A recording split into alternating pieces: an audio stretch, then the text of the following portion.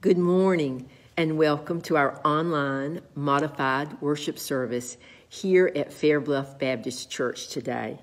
We are truly honored that you have chosen to worship with us this morning, and we pray that you will be blessed today as we come together to worship our Lord and Savior Jesus Christ as one body of believers, united in spirit, even though we are physically separated from one another for a brief time. Would you go with me to the Lord as we begin our worship service together in prayer? Lord, your word tells us in Psalm 100 verse 4 to enter into your gates with thanksgiving and into your courts with praise. So, Father, we want to thank you and praise you for your goodness and your faithfulness that never end. Father, we thank you for your mercy and your compassions that are new every morning. Father, we thank you for your steadfast love that will endure forever. Jesus, we thank you and praise you because you are the Holy One and you are righteous in all that you do. Holy Spirit, we thank you for abiding within us to guide us and to strengthen us each day. Father, as we come to you and bow humbly at your throne of grace, we ask, dear Lord, that you would bless and guide this worship service, that everything that is said and done would be pleasing in your sight. Father, we want to lift up Fair Bluff Baptist Church, our leadership, our pastor search committee, all of our members, dear Lord, who long for the day when we can come back together and worship you in spirit and in truth here in this sanctuary. Father, we lift up our town and our community. Father, we lift up our state and our nation, even as we lift up the entire world right now to you, dear Lord, asking that you would hear our cries, that you would forgive our sins, that you would heal our land, and that, Father, you would guide us along the path of righteousness for your name's sake. Lord, we love you, we thank you, we honor you, and we praise you this morning. And we ask that you just continue to hold us close. And we pray this all in the powerful name of Jesus Christ our Lord. Amen. This morning marks the 6th Sunday that we are worshiping together online as we are sheltering in place. That fact overwhelms me, and my mind can hardly grasp the magnitude of what has already taken place in our land. I miss seeing each one of you. I miss hugging each one of you and laughing together and praying together and singing together. How I miss our Wednesday night suppers and prayer times together.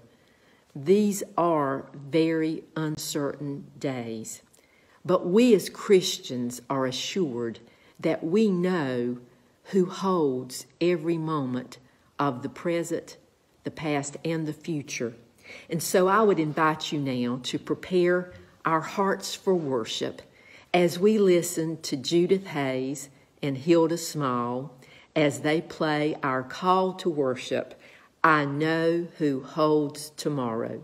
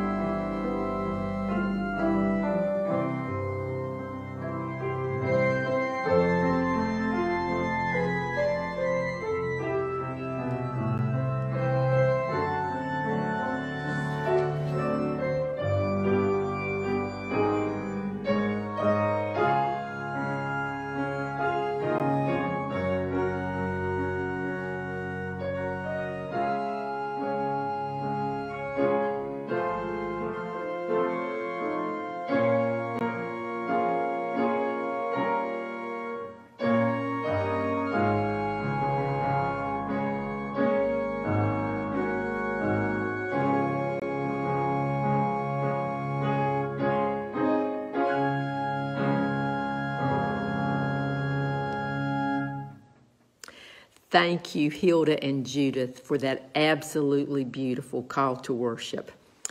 The message for today is entitled, In Times Like These, or a subtitle would be, We're All in This Together.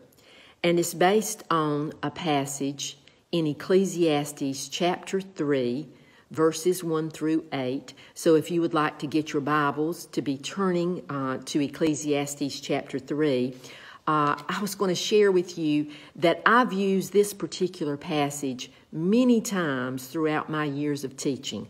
I've used this passage at senior adult conferences. I've used this passage as a missions challenge. I've used it at a Sunday school leadership workshop. I've even used it at a couples retreat. But this past week, it hit me so hard as I myself found that going through and experiencing this new normal has been taking a toll on me as well as all of the people around us. It hit me really hard this week when both North Carolina and South Carolina officially closed schools for the rest of this school year. That means there won't be any high school proms. There won't be any state championships in spring sports after years and years of work by seniors and their coaches. High school graduations, college graduations are all uncertain after years of going to school and working so hard to come to that pinnacle of celebration. I found myself feeling uneasy just running in for a second to our local Dollar General. And last week when I went to the grocery store in Tabor City for the first time in weeks, I felt extremely uncomfortable going up and down the aisles, not wanting to make contact with anyone.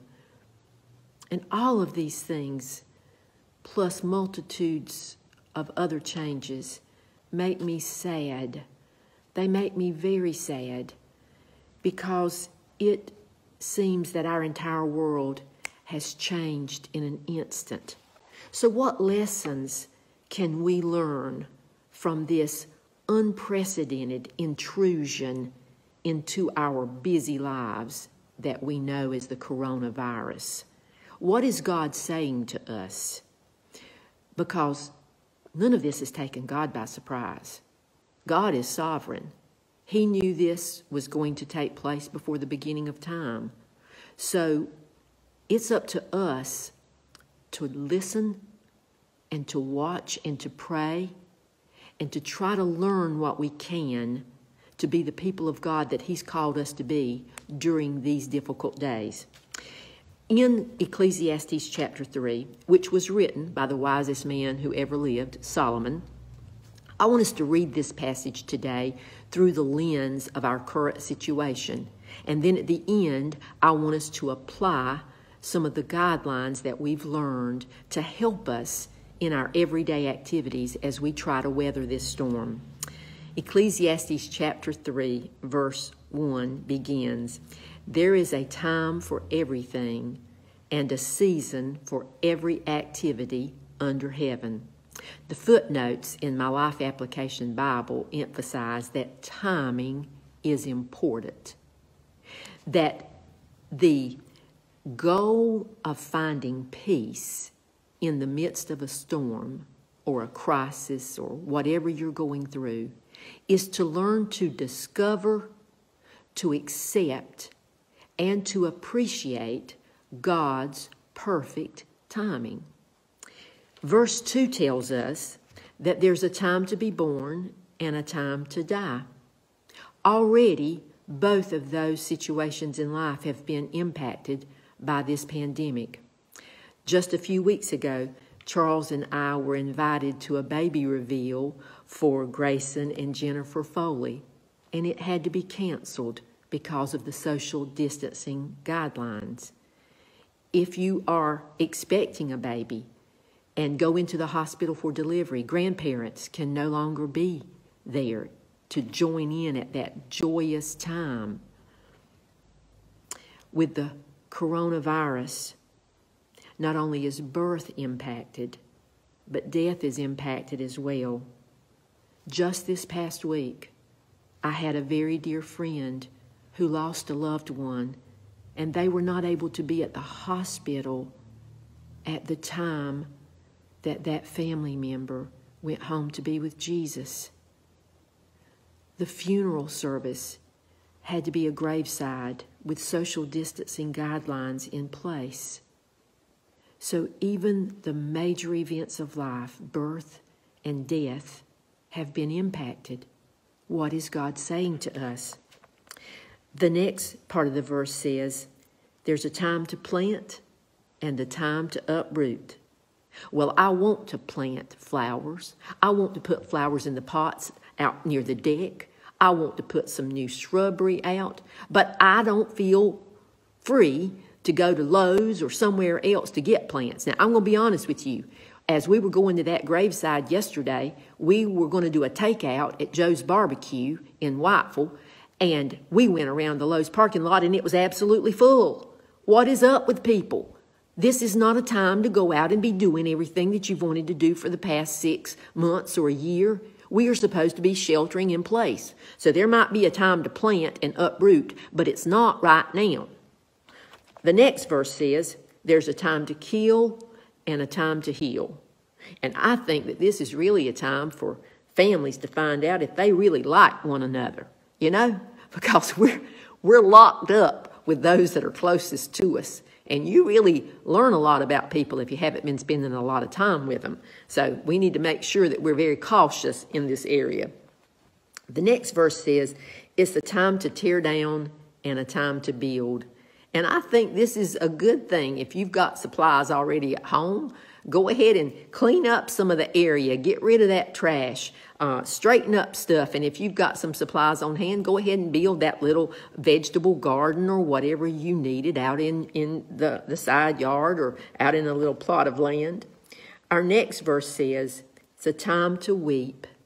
There is a time to weep and a time to laugh.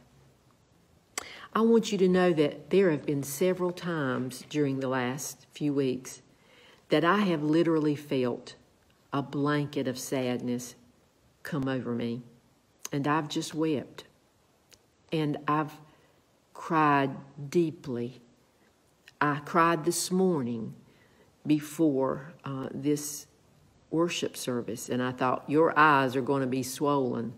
But sometimes it just hits me that all the things that were familiar and that we loved have just come to a halt for a brief moment in time.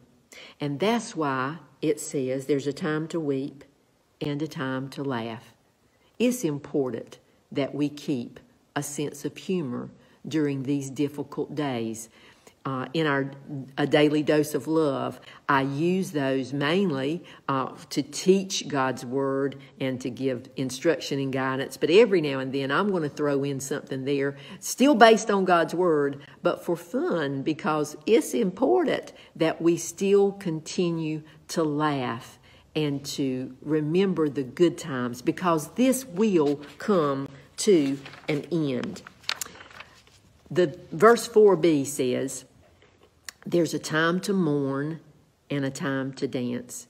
And I think it's important that we especially remember those families right now that have experienced death and the circumstances prevented all the things that we normally do during those times. So please reach out by card or a phone call, or maybe even having something delivered that you could order online to a family to let them know that you love and care about them.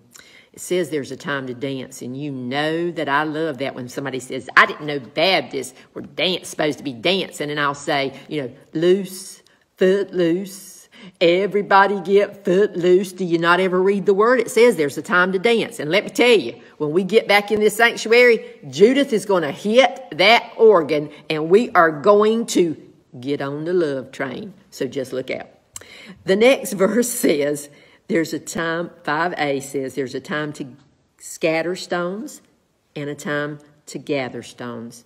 And this reminds me of planting seeds. And right now, I think that it's very important that in all that we are able to do, that we plant the seeds of the gospel in whatever way we can.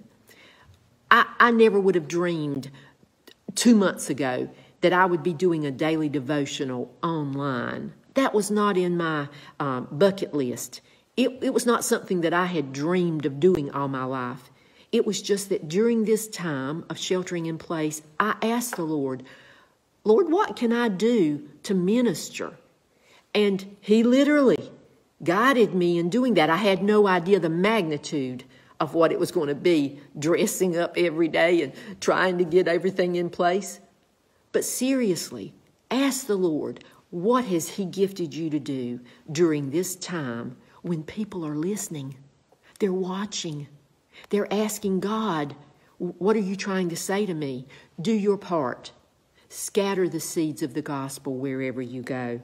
Verse 5b says there's a time to embrace and a time to refrain. Well, I guess it's obvious that this is the time to refrain. But you just better look out when we get back, because I've got a lot of pin up hugs in me, and I've got to reach out.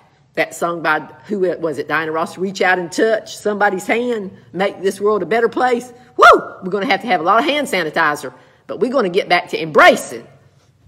Verse 6a says, there's a time to search. I searched the world over and thought I found true love, but you met another and you was gone. Now, a lot of people will not remember hee-haw from that. But the Bible says there's a time to search and a time to give up, a time to keep and a time to throw away. And these are perfect days to do that. Go through your closets, go through your garage. I promise you will find something that you were searching for a long time ago, and it'll be a blessing. Plus, you'll be able to give some things away when the time comes that you can do that. Verse 7 says, there's a time to tear and a time to mend, a time to be silent and a time to speak. Our John Mark this past week wrote about his experience with COVID-19, and the purpose of him writing his letter was to have a voice for those who cannot speak right now, those who are less privileged, those that don't have the opportunities to have medical services when they need them. We as Christians need to stand up for those who can't stand up for themselves. We need to speak for those who can't speak for themselves, because we are our brother's keeper.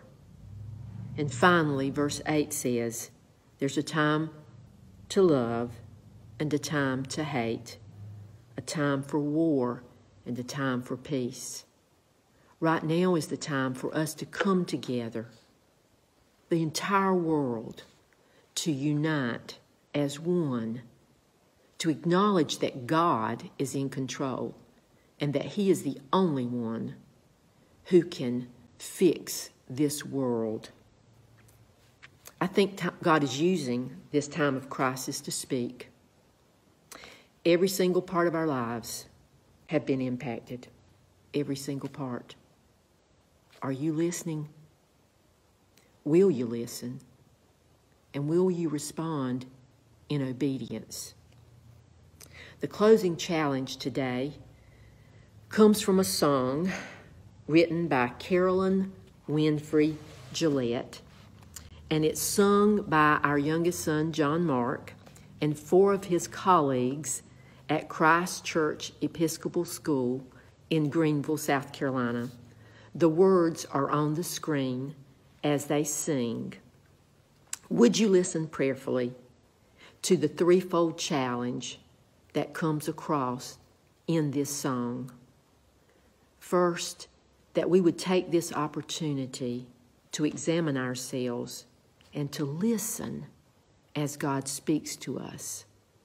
Secondly, that we would be mindful of those around us in need and that we would do what we can to serve them in Jesus' name.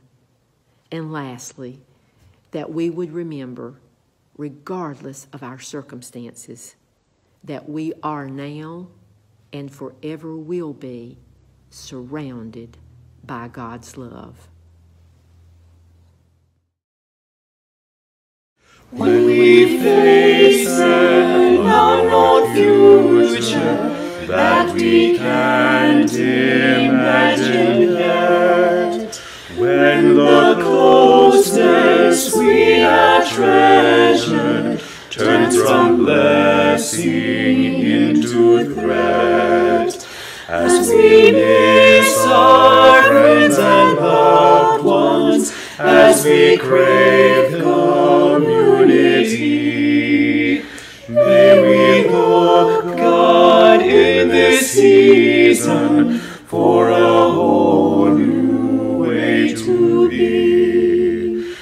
Jesus faced the lonely desert as a time to look within. There he met such trial and conflict, there he knew you were with him. In this time of separation, when we miss the life we've known, may we hear your voice proclaiming, I am here, you're not alone. May we cherish those around us as we never have before. May we think much less of profit. May we learn what matters more. May we hear our neighbor's suffering. May we see our neighbor's pain. May we learn new ways of offering life and health and hope again. God, when illness comes to threaten, and when so much here goes wrong, may we know this thing for certain, that your love is sure and strong. You're beside us in our suffering, and when times are surely tough, may